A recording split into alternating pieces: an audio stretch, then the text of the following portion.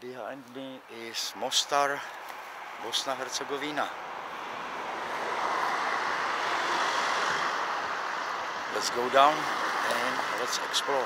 Sometimes when you travel, you come across unexpected or amusing things. And this was certainly the case. As we walked towards the bridge, the old bridge, which was the goal of this trip, we walked through a park and there was a large gathering of well-dressed young people and probably their parents from the looks of it.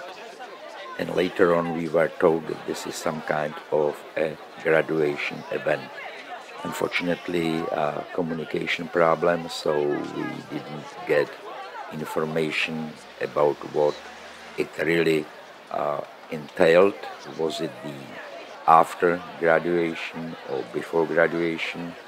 But I would suspect, since it was at the end of the day, that it was probably after graduation and people were ready to celebrate and to party. Well, it was certainly interesting to see all those people happy. This is the river that divides the city, and it's called Neretva. And it certainly has more than one bridge, which we are going to see hopefully soon. It's about a couple miles from here, so first we have to walk through downtown and we will see if there is something interesting along the way.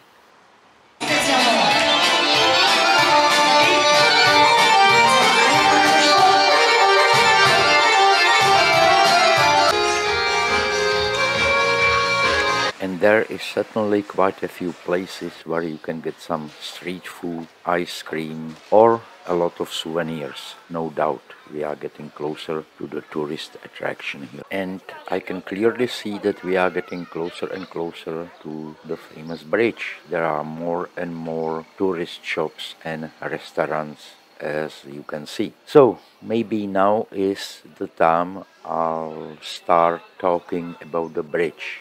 Stary Most, Old Bridge, also known as Mostar Bridge, is a rebuilt 16th century Ottoman bridge in the city of Mostar in Bosnia and Herzegovina that crosses, as I mentioned, the river Neretva and connects the two parts of the city. The old bridge stood for 427 years until it was destroyed in 1993 by a Croatian Defence Council during the Croat-Bosniak War. Subsequently, a project was set in motion to reconstruct it. The rebuilt bridge was opened in 2004.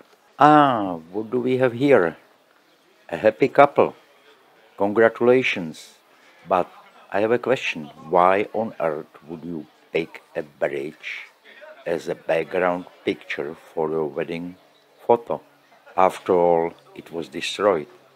On the other hand, it lasted quite long, 400 years, but maybe it's symbolic in another way. You have many bridges to cross, or maybe if you are unlucky enough, your mother-in-law will help you. Who knows? Just kidding. Best wishes and good luck. So, finally, the famous bridge. The bridge is considered an exemplary piece of Balkan Islamic architecture and was commissioned by Suleiman the Magnificent in 1557.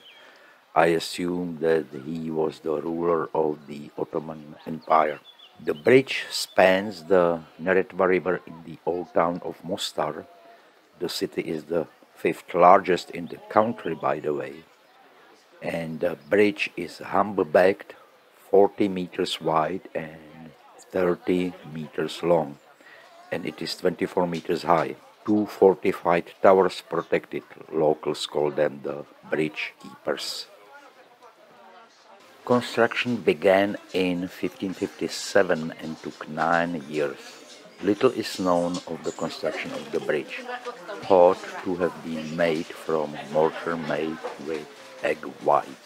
Upon its completion, it was the widest man-made arch in the world. Just imagine that. Newspapers based in Sarajevo, and now I'm going back to the 30 years ago or so, reported that more than 60 shells hit the bridge before it collapsed. Croatian general and sentenced war criminal in attempt to absolve himself and his military units from responsibility and prosecution for the destruction of the bridge and other crimes committed during the war, published a document How the Old Bridge Was Destroyed, where he argues that there was supposedly an explosive charge or mine placed at the center of the bridge underneath and detonated remotely, in addition to the shelling which caused the collapse. Most historians dismiss these claims and disagree with its conclusions. After the destruction of the bridge, a spokesman for the Croats said that they deliberately destroyed it because it was of strategic importance. Academics have argued that the bridge held little strategic value and that its shelling was an example of deliberate cultural property destruction. Given that mosques, synagogues and churches in Mostar were in proximity, the old bridge was targeted for the symbolic significance it served in connecting diverse communities. Well, it's certainly an interesting history, and I think it was destroyed just for no reason, no strategic reason, I should say, and it's a shame.